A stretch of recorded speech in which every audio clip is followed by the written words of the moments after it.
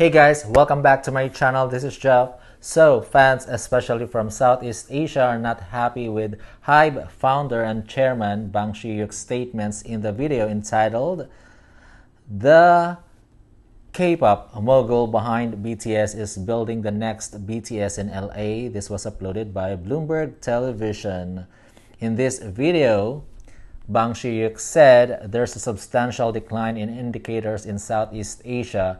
There's significant drop in these metrics. The growth of local music is taking away opportunities away from K-pop. People from these countries want to listen to songs in their own language.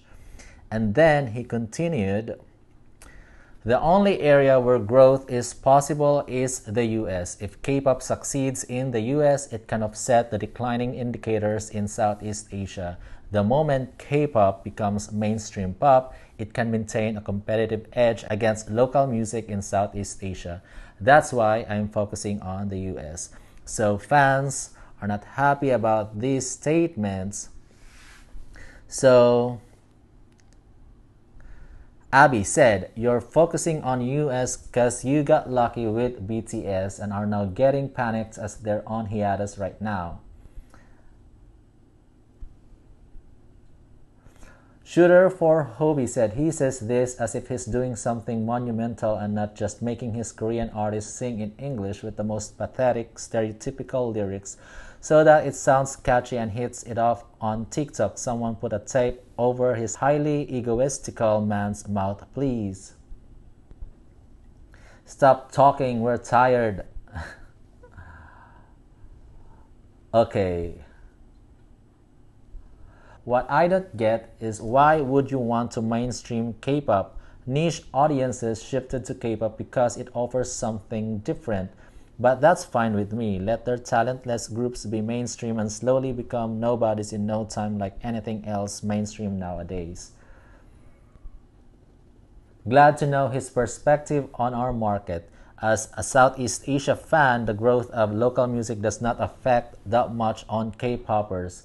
But the factors are all from the discrimination of how labels treat us as fans. They provide all the closer benefits to Western and Japanese fans. Here's another comment. Is he purposely being blind? Does he not see how big K-pop is in Southeast Asia?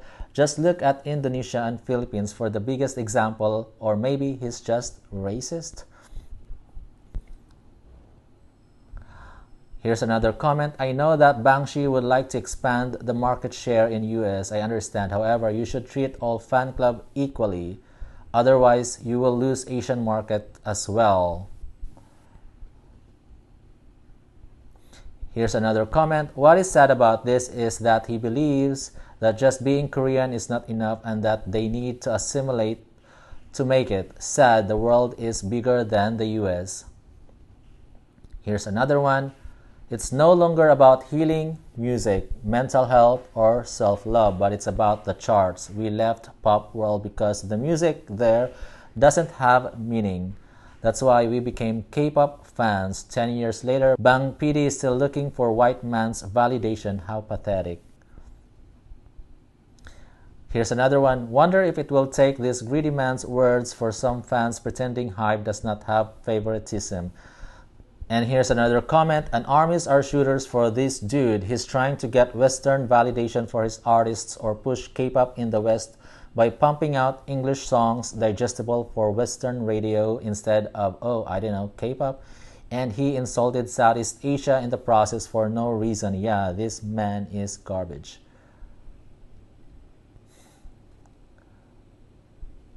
And then here's another one. Wow, the nerve of this guy to somehow belittle Southeast Asia fans' support in the K-pop industry. Just so you know, the wave you be getting right now, a lot should be credited to us. Southeast Asia fans are very supportive to the point that a lot of Korean subcontents even before streaming began.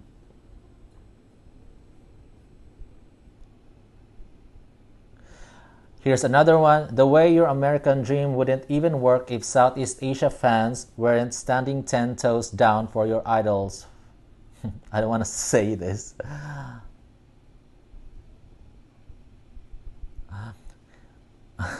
This little bitch here finally start pissing me off because you can grow in literally any market if you actually let your group stick to making the music they are popular for, not making them do catchy generic pop that'll be good just for US radio and TikTok sounds and do a real F. The declining indicators in Southeast Asia is because the artists are losing their roots and identity, trying hard to be mainstream and mediocre. Thankfully, Si-Hyuk can't relate. Go west or hell, my superstar would stay true to his music. Imagine the K-pop industry without the support from Southeast Asia.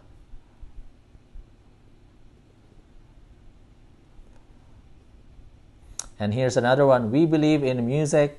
X. We believe in money. Check. He wants to promote K-pop in the West but keeps on releasing mid-English songs written or produced by white men.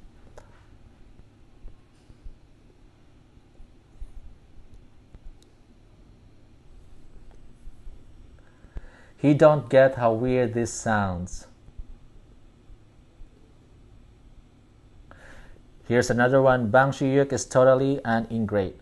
To think he can change K-pop into pop by marketing in the US. K-pop is K-pop, pop is pop. In Global Report, Asia accounts 49.6% towards global physical sales in 2021 and 2022. The 50% accounts to the other global markets. Growth your ass. Okay, I don't want to continue that. Okay, that K-pop will never be a big genre in the US.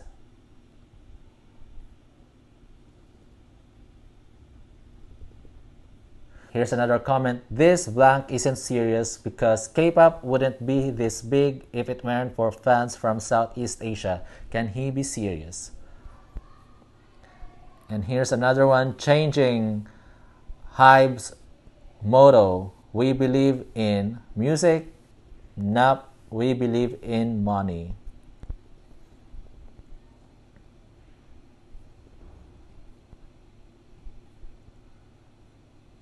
Here's another one. Bang Si-Hyuk probably doesn't read how 17 Playbook does. They build Southeast Asia bases with Korean and Japanese, which are considered as hardcore bases.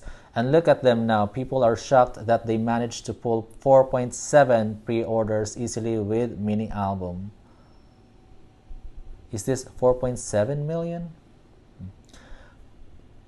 I like K-pop because it doesn't sound like Western music, but this statement not only explains why the genre became more and more unattractive for me in recent years, but also insults the very supportive Southeast Asia fan bases who go all out to support their favorites. Overall, it's ignorant.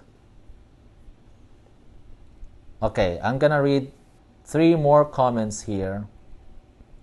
I see why it's hard for them to come here, but they don't realize Southeast Asia fans, especially Thai MOAs, are very loyal and dedicated. It's just sad that he wants Western validation so bad. Okay, here's another one. Not him throwing an entire demographic under the bus. Southeast Asia fans been here since day one. They are literally the cornerstone in globalization of K-pop.